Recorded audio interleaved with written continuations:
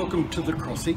This is an exhibition put together by me to celebrate the changes over the European life, European occupation of the river, around where the bridge is and around there. It's being the top of the river for navigation. It was a very important place for walls, for crossings, for action, and people putting produce on boats.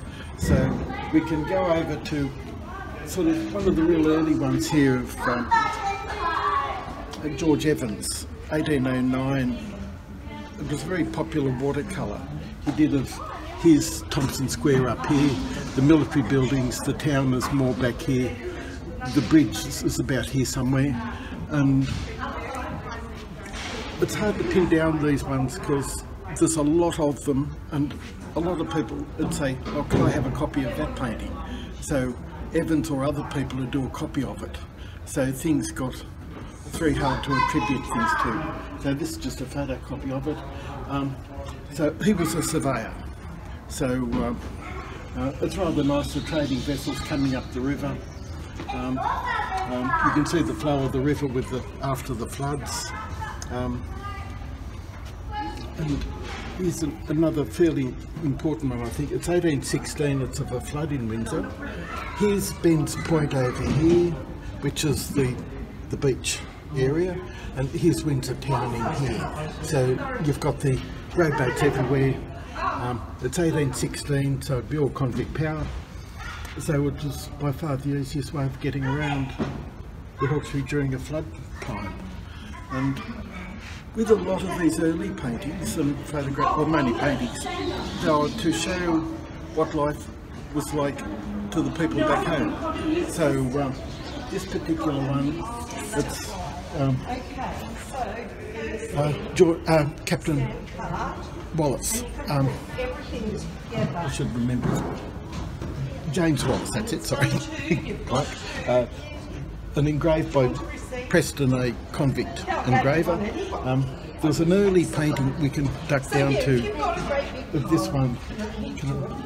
One was taken about 1815 by Wallace, and what he had was a camera lucida, which is some little lens device where you clip onto your drawing board, and then you can see the landscape in front of you and you can see the page, and it's superimposed, so you draw in the outline and then you can watercolour it in later. So this is really handy because when you went to a place you can come back or tell others what the landscape looked like. So there's no photos then to show them. So it's obvious. There's the top of ships down here, so it's sort of from about 100 metres or so downstream from where the bridges are now. And then for his superannuation you had Preston do the engraving up there. Did you want to go back to that one? Yep. Preston did this engraving from the same place.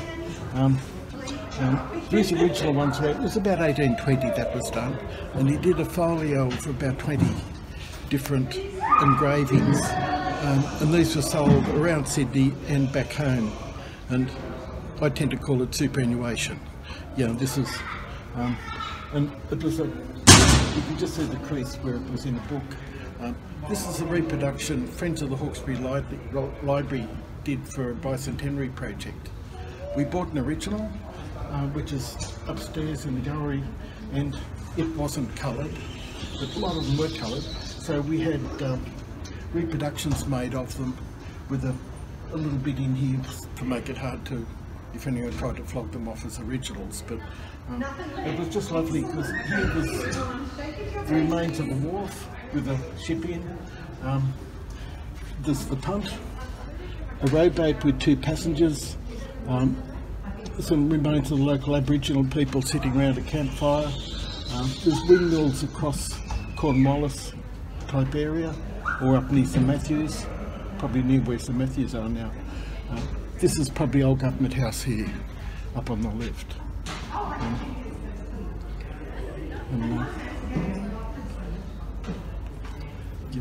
A friend has an original coloured version of it, but we just weren't able to get it. It's owned by the university, so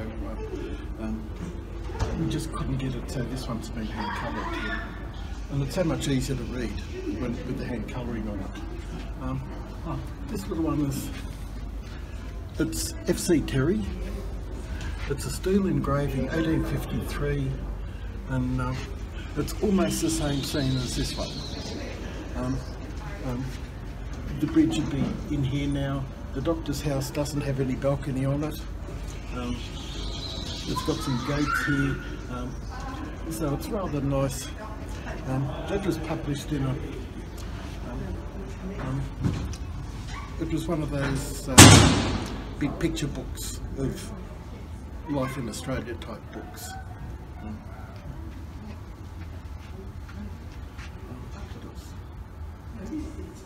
Now, we come to the bridge. We've got a couple of oil paintings on the bridge. I might take you back down here to the water start. Here we got the original ferry that went across. The ferrymaster's house was just down from the doctor's house, so it becomes fairly important. So there's always this little ferry that pulled across. And then William Walker, in the 1860s, when they opened the railway out here, he got the local politician or the state representative to come down and look at the state of the ferry, and it was all sunken and really bad. So then he started really pressing for a bridge. There was debate of high level bridge, low level bridge. They opted to save us money by doing a low level bridge that went under 27 times during the construction. Saving us money. Also, it was very difficult for wagons to get out because of the rise of the thing. It cost £10,000. There's an engraving taken from a photo. The photo was taken on the day of the opening, on the 22nd of August 1874, and the engraving was done over, somehow they got the photograph back into Sydney. The engraving was done overnight for the newspaper the next day. It was quite amazing, this. Ebenezer and David sign. Apparently 6,000 to 7,000 people come. There was a procession from the railway station down to the bridge, over the bridge. They raced it at a bullock. If you read the write-up, there's one wonderful little write-up of J.C.L. Fitzpatrick, who started the Gazette, talking about how awful the shivers he got from the hacked-up bullock over the day. But the journalist, or not the journalist, the Sutherland, the man opening the bridge, talked about how Hawkesbury people could do bullock race to perfection and all this, and it was just wonderful, the thing. The bridge was quite difficult to build because lots of sand. The pylons go down about 40 feet, well, about, what's that, 12 metres. And actually it was a cylinder pushed down, and a man got inside to pump out the sand and hack up the wood from inside. It was pressurised, air pressure, so he's got a candle down there, cold, dark, and sort of airlocks where they could pull the bucket loads of debris out. And it went down through, was it 20 odd feet of sand and then 4 feet of rock, and then it got embedded into the rock by big rods, and then the pylon next door would be joined up to it by divers and then the whole thing was filled up with brick and concrete. So it was a hugely complicated and successful venture because of the floods. It was just and they haven't moved, yeah, which is nice. So the very early bridges, yeah, we'll go back to these ones.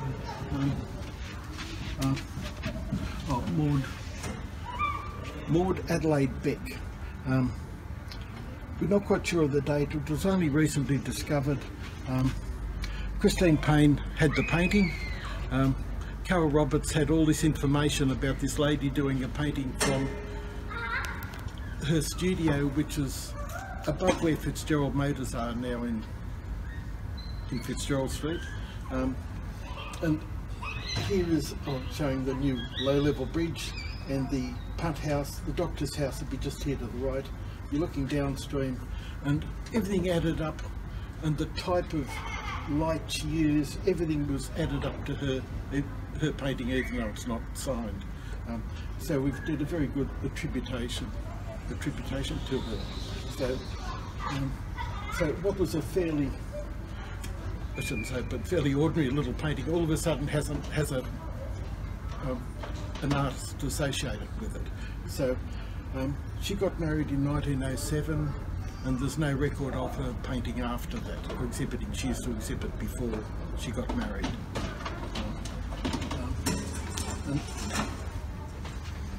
And this one's 1920s, Thomas Campbell,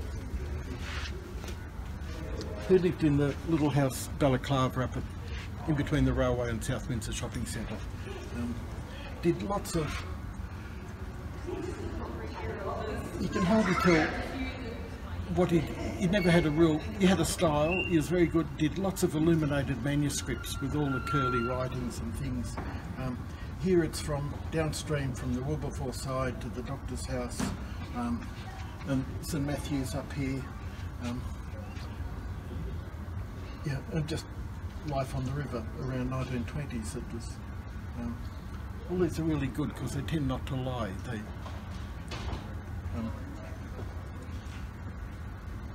and I think the library owns this one, which is really good.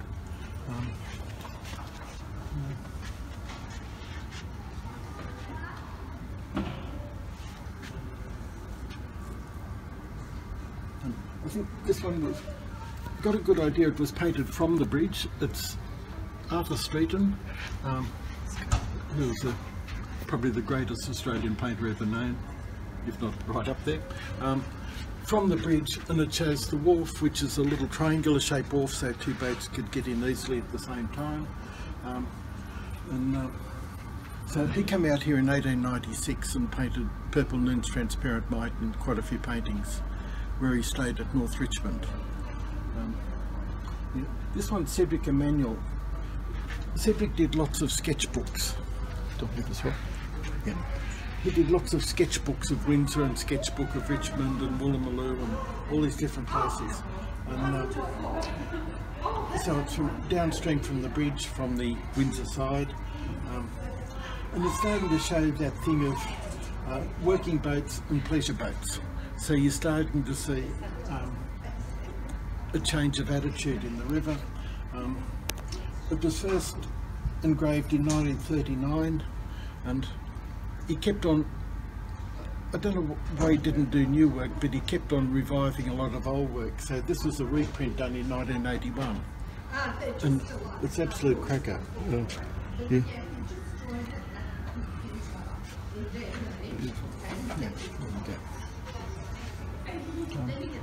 So lots of old photos, and also in old photos I love backgrounds of the doctor's house still doesn't have a roof on it, on this one or that one. I was looking through this old photo, it doesn't seem to have much information, then all of a sudden you see, what's this guy doing down here? Because the river was very much a trading river, so if you had heavy produce to send, you took it by the river, not by road. And then all of a sudden I realised it's not a Furphy brand cart, but it's a Furphy type cart. It's a water cart where the guy's filling up and take it around town to the horse troughs and things around town. And just this slow life on the river of the old barns across the back. The car's probably not invented at this stage because it's just this forward planning of getting it all.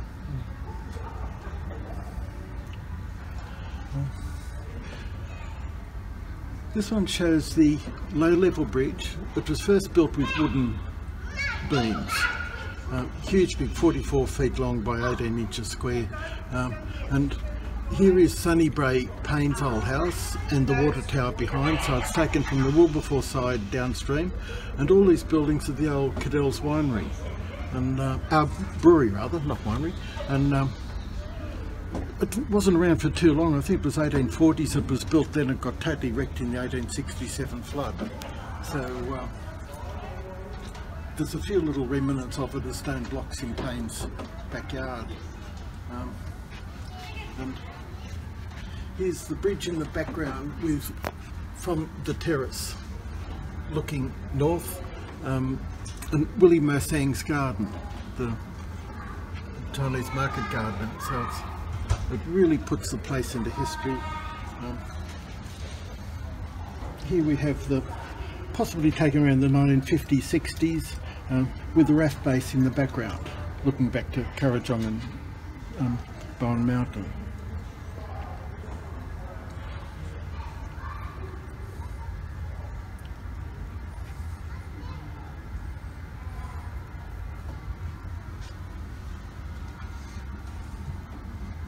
No, amused that you can stand a horse across the bridge now.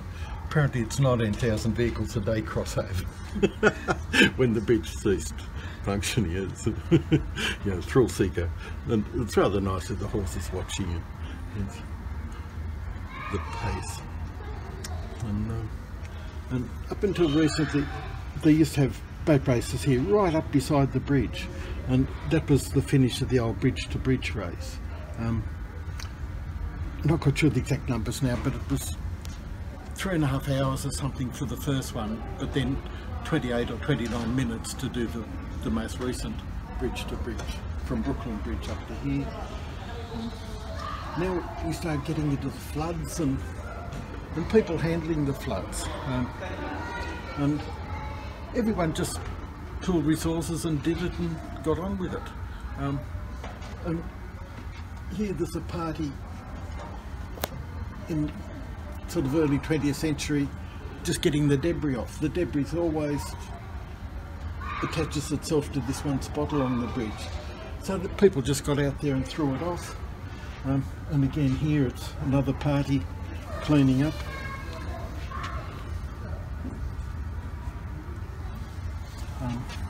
And a couple of these are interesting too.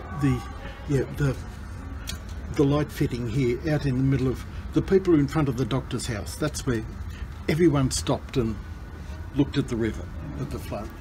Early this year they were still there. And so the light fitting is the same as the one here on this one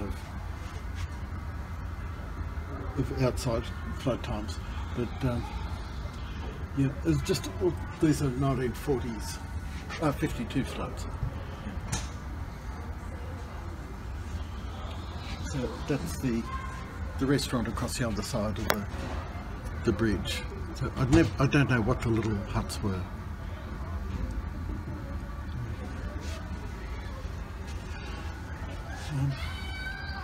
And this is a 1929 aerial photograph from the Comac collection.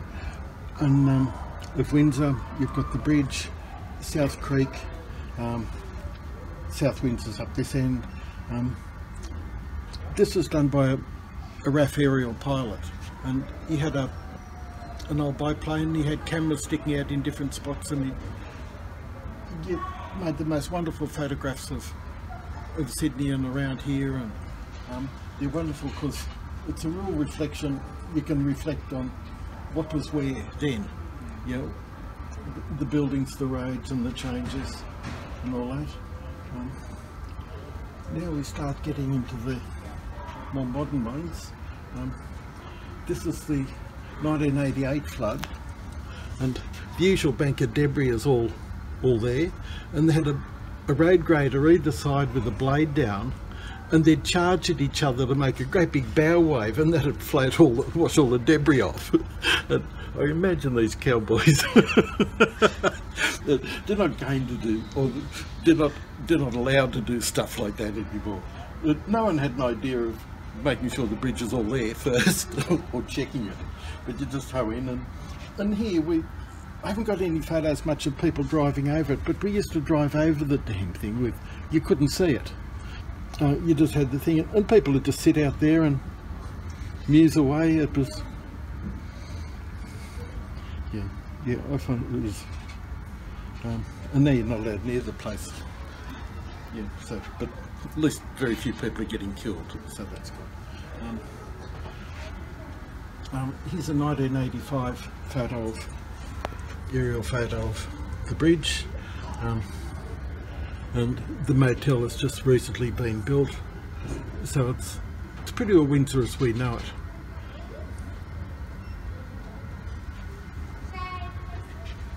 My house. Here in 1993, Port Stephens and Newcastle Council rebuilt a copy of William IV. William IV was the first steamship built in Australia, so it had side paddles on it, it had masts that folded down to go to do river trade, and it was really important because the river trade was the way you move heavy volumes, and the old ways was to, like with the Norfolk here, it'd take 3 days to get upstream, so you had to catch the tide, row like blazes, put the sail up if it worked, and then when the tide went out you rested, and then waited for the new tide to come in.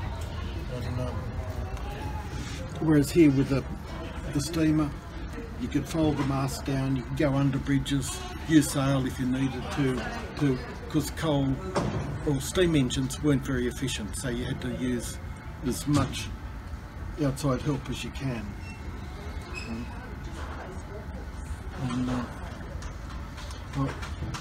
You've got just nice photos of this beautiful big casuarina tree that got undermined and fell over. That was at the old wharf, in a frosty morning.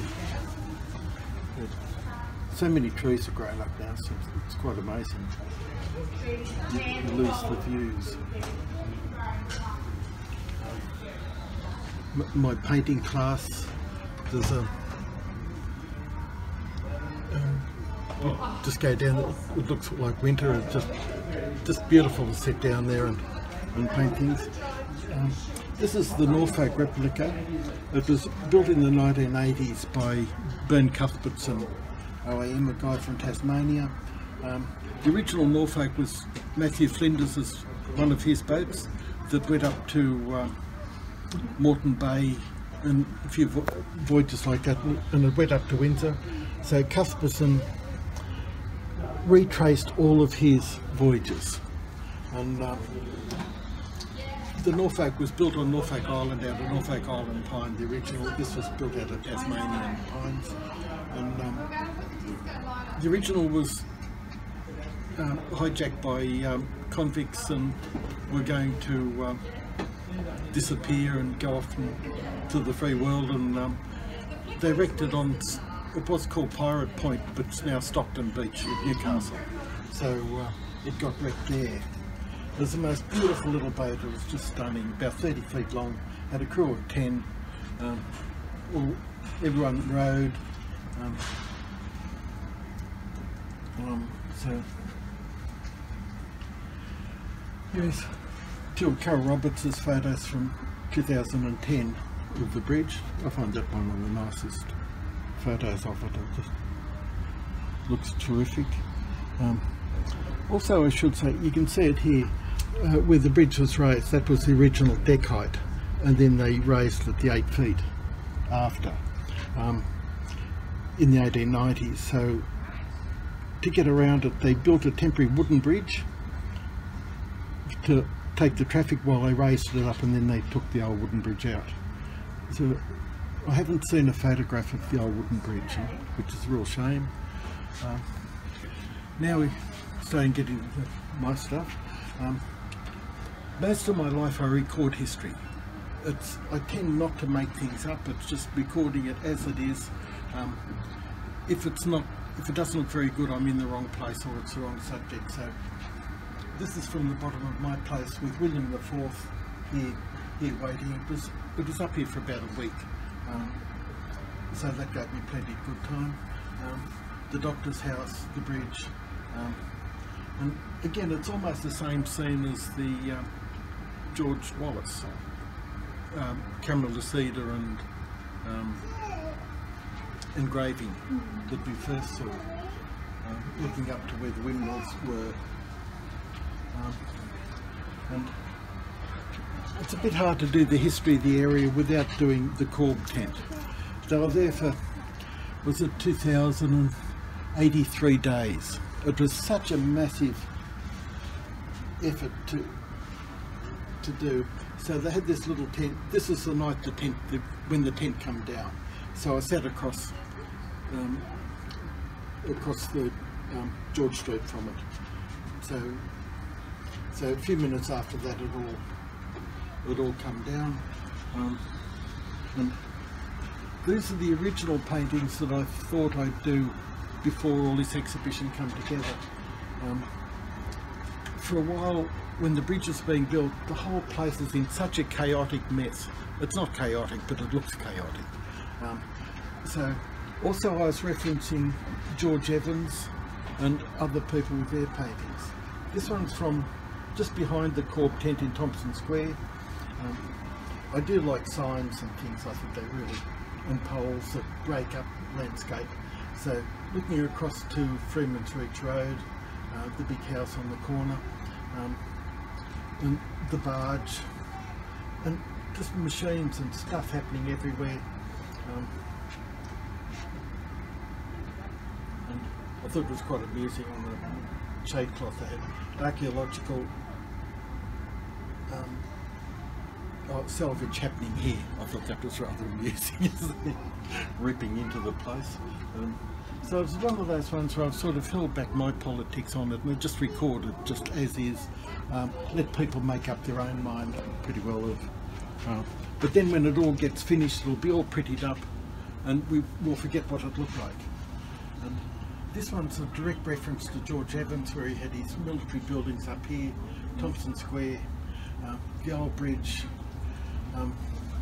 and the composition I like. Also, these paintings, most of these are done with my own earth pastels. I crush rocks to make my own. I like the idea of this diamond-shaped composition that brings around this blokes doing things. Also a bit of a reference to Bruegel, a Dutch painter, I think, that did village scenes of people doing things. And this guy's my favourite. You know, he's on his phone. Yeah. It's such a mobile phone. Look, that stance has never happened in any other era. So I rather like that. And there's all sorts of little tents and guys here and guys up here having their lunch, and this crane's drilling or lifting things in, and so actually the river is just in there. And the river hardly gets a mention in it. But these machines are just so huge. And it's such a big part of our lives for now such a short time, because it's all disappearing. Here is one of the little sketches I did from Thompson Square, and it's a plein air. It's one of those little sketches you do. You're not quite sure if it's going to be good or not. You just hit or miss, and I rather like the colours of, which I can't get in my earth colours, but these. So there's no detail much. This one's in my earth palette on the blue paper. It's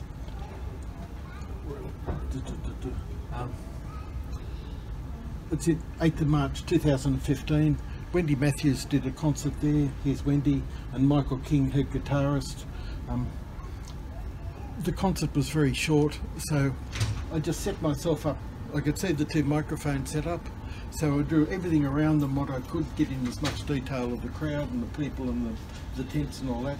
And then as soon as they walked out, you knew you got 10 minutes to get them in. So that was good. Here is the flood of, or the little flood of 2020. Here's the bridge going across in there, the debris pile, the police tape across, and just all of a sudden the signs become almost humorous. Yeah, watch for push bikes and things, and here's the new bridge starting to creep into it all now.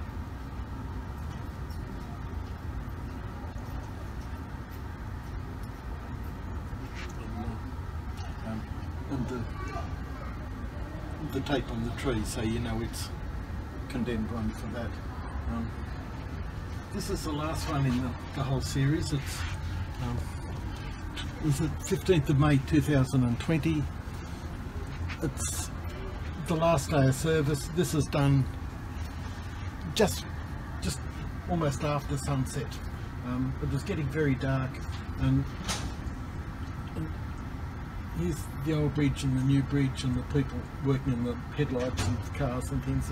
It was from Howe Park, Macquarie Park rather, across the road, and it was quite poignant because the opening of the original bridge was 6,000-7,000 people and all circuses and hoopla and all this thing, and in the little write-up I just said, and the old bridge closed overnight and there was no fanfare. So it was quite poignant, I think, of just getting that little glimpse in time of its last day, or the last few cars to go across it.